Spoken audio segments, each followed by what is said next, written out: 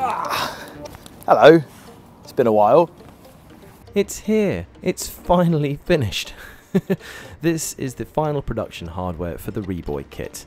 I've still got a couple of software things to work out, so I just wanted to make this quick video to show you how the new parts all bolt together while assembling a ReBoi.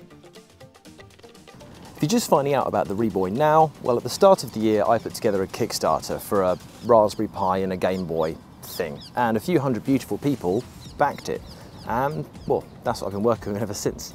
Now, the USP of my specific Raspberry Pi and a GameBoy thing is that it's supposed to be really easy to put together, and I think I've done really well on making it just, the whole thing just sort of clips and bolts together. So now I've got the final hardware in hand, I just wanted to make this really quick video just to show the new assembly process for the ReBoi. So here it is. This is the ReBoi Kit. It consists of a PCB for the Raspberry Pi and a fake cartridge, along with some screws and a flat flex cable, the motherboard, the thing it's taken me months to design and produce, a display, a little display bracket, and lastly a couple of rechargeable batteries. You'll need two extra things that aren't included in the kit. You'll need a Raspberry Pi Zero, either the 1 or the 2, but obviously the 2 being the most up to date will be the best performance. And you'll also need to sort yourself out a Game Boy Color shell. There's no reason you couldn't convert an original Game Boy Color, but the best thing to do would be to sort yourself out an aftermarket shell on AliExpress. You know, go crazy, whatever colors you like for the shell and the buttons. So, let's get on and assemble a ReBoi. We start with attaching the Raspberry Pi to the ReBoi, and we use this little PCB here with these little spring-loaded contacts on it.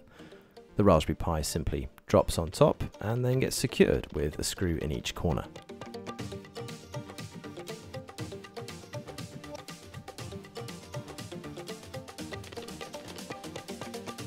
And there we go, those are the two parts popped together.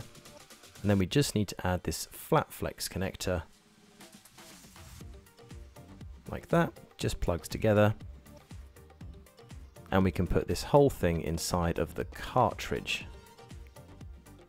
It just slides in like that, and then you use two more screws to secure the PCB in place inside the cartridge. And there we go, that's how the Raspberry Pi lives its life inside the ReBoi. This whole thing just sits in the back case, and it's held in place with those little tabs you can see at the bottom when you finally button up the enclosure right at the very end.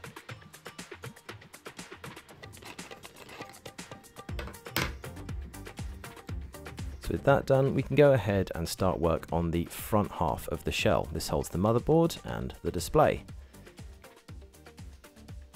The display and the motherboard just plug together like this. Then this little bracket just fits around the display to hold it in place inside the shell. Simply presses in from the top, and that's that. That's the motherboard installed inside the shell of the Game Boy. You just go ahead and use 3 screws. These are the same screws in the same position as you'd use for securing an original Game Boy Color motherboard to the case.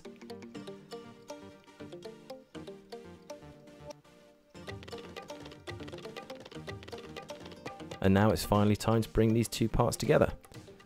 There are 2 connectors on the back of the ReBoi motherboard for whether you're using SPI or DPI to drive the display. We're using SPI for the moment. So you go ahead and plug the Raspberry Pi into the SPI socket, tighten that up, pop the Raspberry Pi into the back case of the Game Boy, and then simply fold the two together. I am so happy with this solution. I think it's as simple as it could possibly be. A single flat flex cable between the two halves, and then you just fold it up. You can then go ahead and reassemble the ReBoi just like you would an original Game Boy Color with 6 screws through the back shell.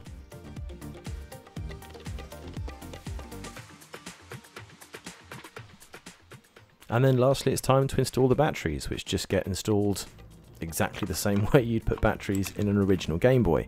Except these are rechargeable lithium-ion batteries, so don't go putting these in an original Game Boy, please. It will go bang. And of course, these batteries can be recharged with the ReBoi's USB-C port. And there we go, all buttoned up. A little bit smudgy, a little bit fingerprint covered. This was literally a few moments after I got the motherboards arriving in the post. This is my first look at how the whole thing comes together. You can see there the USB-C port and the little rocker switch in place of the volume switch, and I couldn't be happier. This thing looks incredible. So what's left? I need to write a little bit more software. The ReBoi has essentially a Raspberry Pi Pico baked right onto the motherboard, acting essentially as a south bridge. It's a programmable I/O controller. So I just need to write a little bit more code for that, and then it's time to get onto production. Order some bits in bulk and send them off to people. I was hoping to get ReBoi Kit starting to get shipped out this year. It's looking more likely now it's going to be the early start of next year before things start getting posted out to people. I lost a month waiting for parts to arrive in China. Hardware is hard, apparently. But then that really is it. We're so close now to getting the ReBoi kits out and in people's hands. So if you would like to join the queue, obviously my Kickstarter backers will be the first people to receive the ReBoi kits. If you want to reserve your place in line right now, you can go ahead and pre-order at reboi.io. That's it for the moment. I'm going to have a couple more videos coming in really quick succession as I get things up and running, showing off what the ReBoi can do, and yeah, hope to see you all soon. Thanks very much. Bye.